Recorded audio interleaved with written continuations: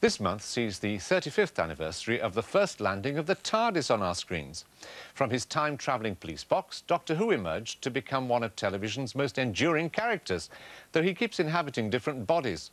But in recent years, his TARDIS has touched down less frequently.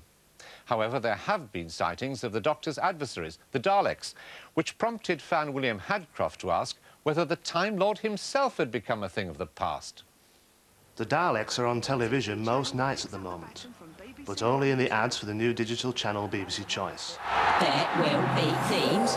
You might get a whole night of stuff on your favourite programme. It's also the only place you can see the special programming to mark Doctor Who's anniversary. It wasn't always like that.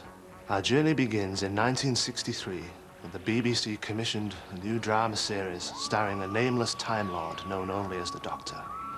The programme was so popular that it just ran and ran, garnering fans like a Dalek going downhill. Not quite clear, is it?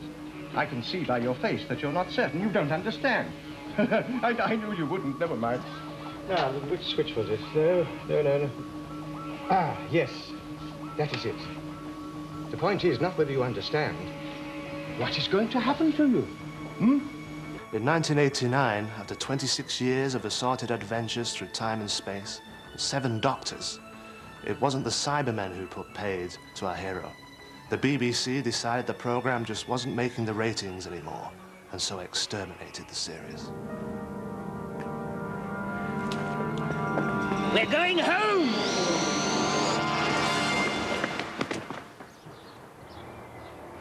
I did it. I got us back. Fans around the world were outraged. So much so that by 1996, the BBC were persuaded to bring the Doctor back in a television movie starring Paul McGann. The film attracted over 9 million viewers in Britain, but in America didn't fare so well. And so, the BBC's partners in America pulled out. This is his last chance to stay alive, and you know it. What do you know of last chances? More than you! I have waited all my lives because of you, Doctor. The irony was that in the same year, Doctor Who won the BBC's TV 60 award for Best All-Time Drama. Proof, if any be needed, that it wasn't just appealing to die-hard fans. And the nation's favourite popular drama is Doctor Who. In fact, Doctor Who is such an important part of television culture, he's here, at the Museum of the Moving Image. No better place for an encounter with another Time Lord. For many viewers, I think it recaptures a time of innocence and being at home with their family and being children and being excited by this very sort of brave and very well-imagined television programme.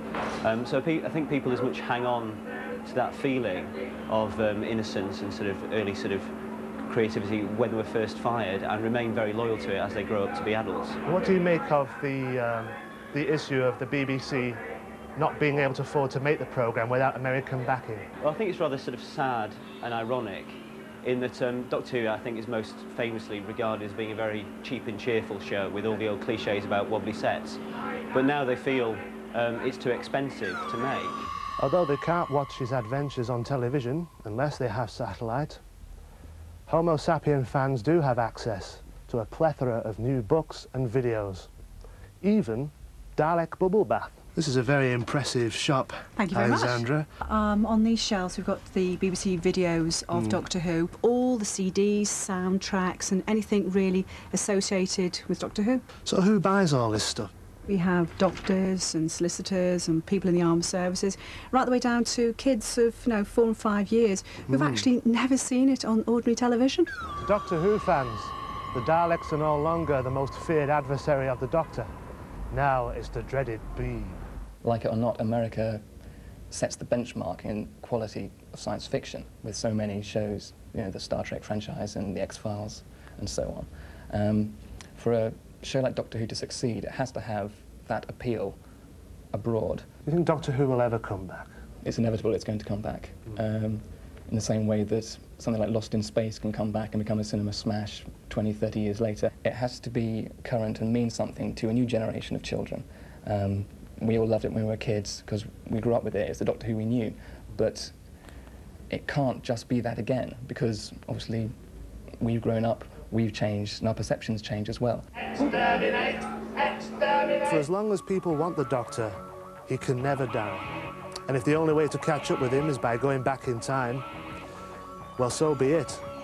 I'm off now to catch the old series.